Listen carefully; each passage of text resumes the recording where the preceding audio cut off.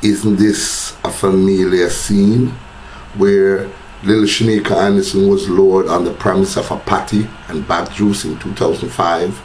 What about little Courtney Walker that was killed in the Bamba River area in 2009? And then all the other hundreds of children that was murdered by adults, murdered by their family, murdered by their friends, murdered by people that they know. Jamaica, we just have to sit back now and then grieve and grieve. When are we going to start this? When are we going to say enough is fucking enough? And we have had it. We have to do something about this. Jamaica, I'm extremely upset and I'm extremely sad to know that over and over and over. And no matter how many times I've put these things up on YouTube, no matter how many times I've worked hard to make sure that we give these information out so that people can be on the lookout for unscrupulous people like these people that have murdered these poor little children, 110, 112. Jamaica, we have to wake up. We can't just sit back. Or are we in agreement with what is happening? It looks like we're in agreement with what is happening because there's no way that we can have so much picnic on a day-by-day basis being molested, being murdered, being raped, being boogered, being done all manner of evil things, and it keep happening without there's a big, massive public outcry. Jamaica, I could wake up and smell the coffee bread. We can't watch this go on no more. Me personally can't take it no more, Rasta. Look, see what we can do for help people them, no man. We could keep our eyes and ears open, no man.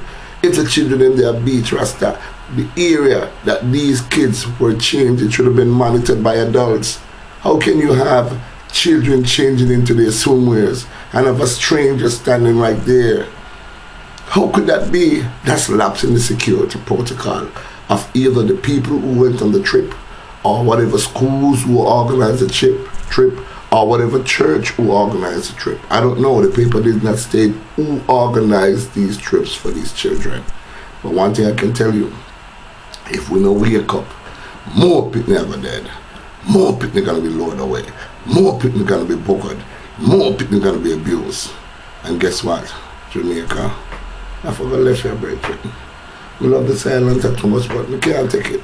I know it's all over the world, but it's not supposed to be happening in my country. Not on them alarming rate here. Last month report 1. This month report 1. Next month what? We're going to report some more. Or what are we dealing with? Jamaica. We could be more vigilant, man. We could start watching them every day, man. How much time if you telling us? How much time if you telling us the village responsible for the upkeep of the picnic them? The village mean you and me and every single Jamaican that live in this country. We must look out our kids them. We can't just kick back and watch our picnic them just a dead off. Yo, if we don't want to call it jungle justice or so, but things have to be done to make a difference in this country. Jungle justice is justice. Jamaica, wake up. We could eradicate this evil and this monster. And make a look out for them people there. You hear me I say? Make a look out for them unscrupulous people that takes it our people there.